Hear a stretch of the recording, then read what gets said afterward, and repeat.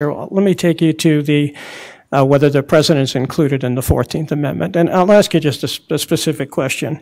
I'm a little surprised to not have heard on the intervener side and the amici on your side a real full-throated response to the absurdity doctrine argument. I mean, there's an argument here, and I'd like you to respond to it.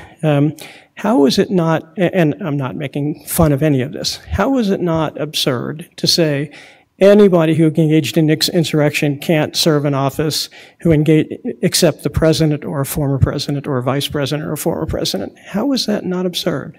So the absurdity doctrine requires, in looking at sort of the Scalia-Garner definition, which is as probably the best out there, it has to sort of be beyond reason. It couldn't even be reasonable for the framers to take that approach.